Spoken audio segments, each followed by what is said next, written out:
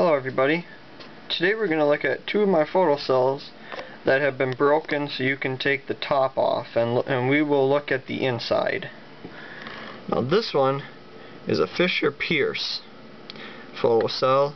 It was made in Toronto, Canada. It is 120 volt, and this one is a Lumatrol Mark 3. And it is 230 volts. We'll start with this one. Take the cover off, and as you can see, the cover is very yellowed from use. And in here, you can see right here is the photo cell itself. And this little grate here is there so you can adjust it for whatever time you want it to turn on, or at whatever brightness. Now this photocell is round, as you can see, and there is a capacitor right here. We'll turn it around, and you can see some other components and a bimetal switch right here. And it's all on this little board in the middle, circuit board.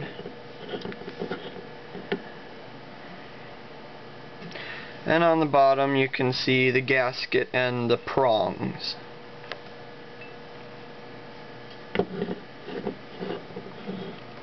And that is the that's the 230 volt one made by Lumatrol. Let me get this on here right. Oh, come on. Hold on here. There we go. That's the Lumatrol Mark 3. And over here we have the Fisher Pierce one that was made in Toronto, Canada. Now this one, as you can see, one of the holders broke here. So I'm going to have to set the camera down for a minute and take it off.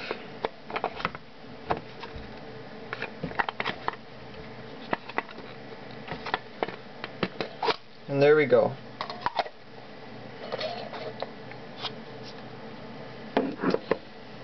And now, here we can see it open. There it is. You can see something burned in there. The cover.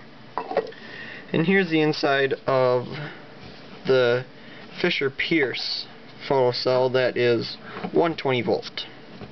As you can see, the photocell is square, and this one also has a grate so you can choose how much light is going to go through the photocell itself.